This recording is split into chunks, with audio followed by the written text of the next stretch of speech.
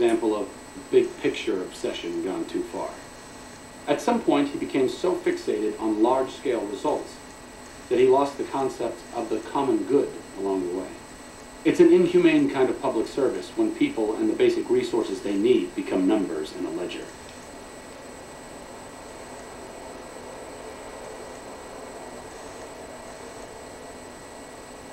Kind of you to say, but there are better people than me around here.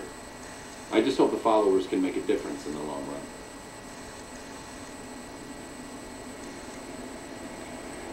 Did Dr. Hilder, this really isn't any of my business, but did he give you a job?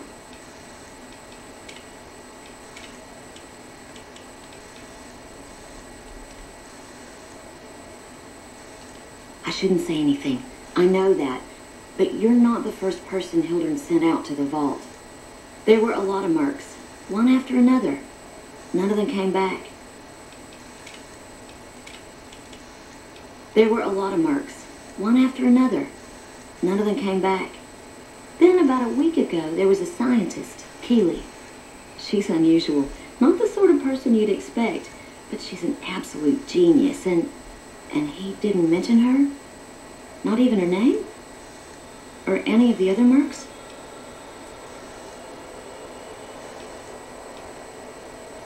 But now he's hired you, which means one of two things.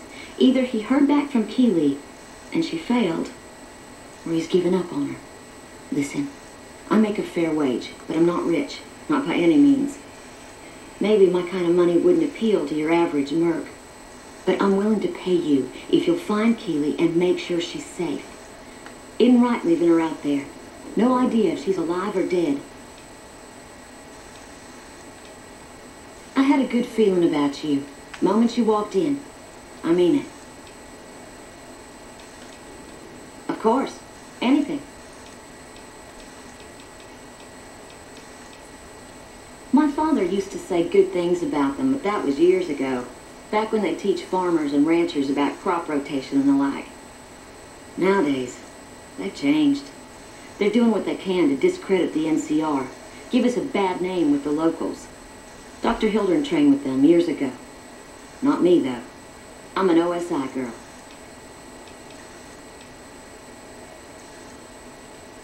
It's foul, to tell the truth.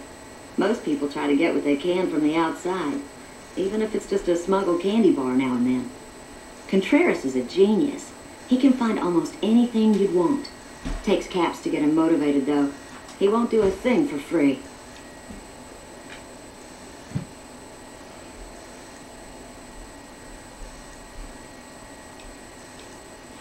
The director? He's very well-spoken and knowledgeable.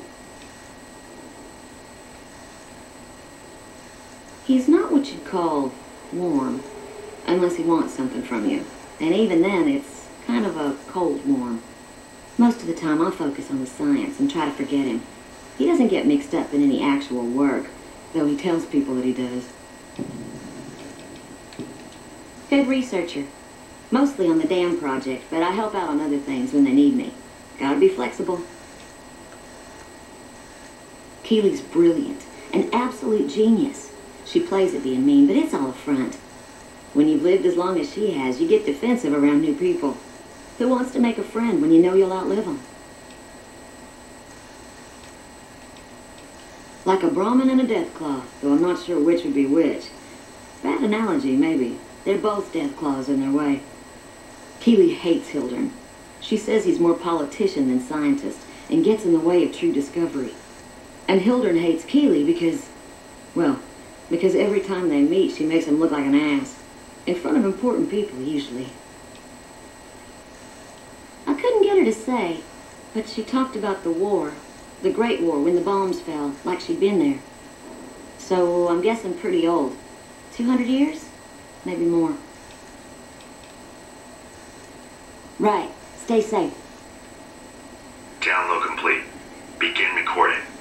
Navarro Outpost Scientist, I am glad that EDE has reached you. You will find several data banks of information on this machine. Please handle this information with the utmost care, as it represents the sum total of the results of my research on the Duraframe iBots. also several data banks with information on my research into Poseidon energy and some projects they were working on in the Mojave area.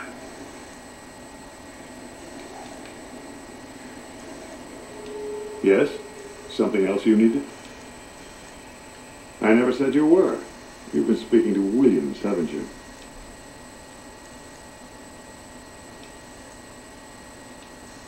All right, I'll take you at your word. Williams didn't say anything at all. You just came to this conclusion on your own. No, you aren't the first person I've sent to the vault. I'm sorry that I neglected to tell you, but I don't see how it makes any difference.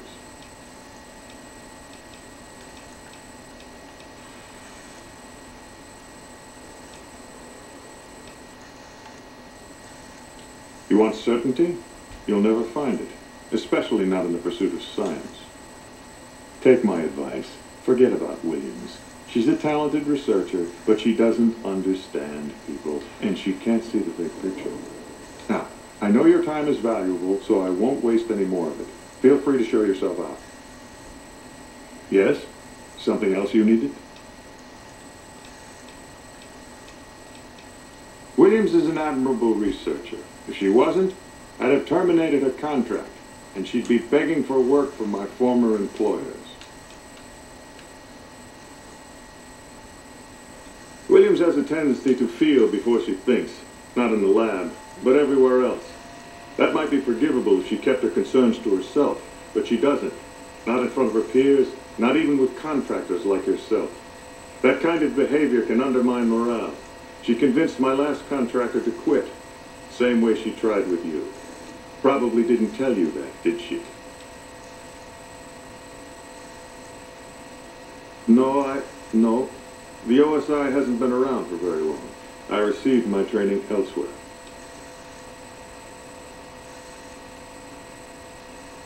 Before the bombs, I might have studied at any number of colleges, universities. They gave a man a chance to advance himself, or so I've heard. But after the bombs, until a few years ago, anyone with half a brain had one choice: the followers of the apocalypse. Didn't matter if you agreed with them or not. You either played along or you were turned away. Knowledge for knowledge's sake, a society of equals. They purport to be intelligent people, and then they spout this old world dogma.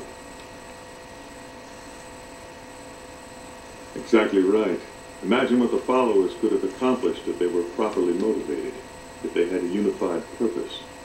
Those of us who founded the OSI, we wanted to put our knowledge to work, and we have to some degree. But the execs at OSI Central, they're still bound to the old ideas, society of equals and all that. There's still too little direction.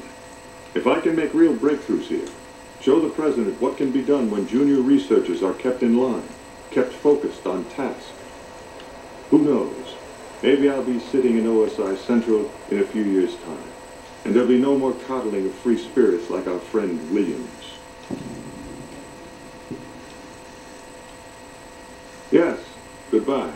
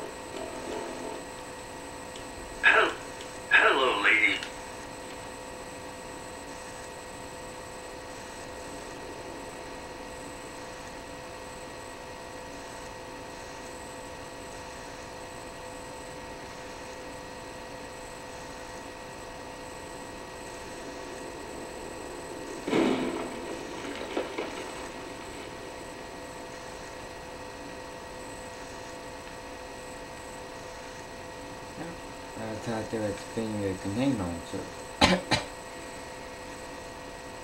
That would have been pretty ridiculous.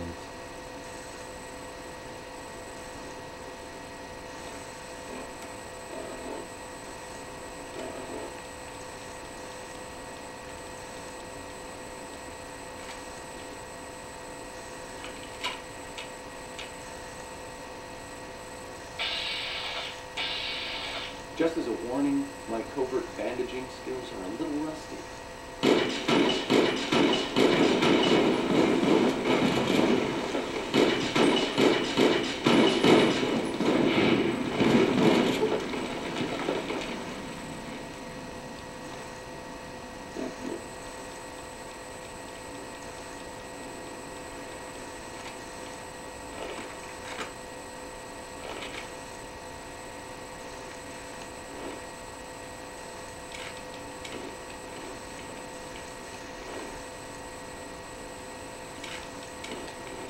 This guy talk you have anything good on the meaningful.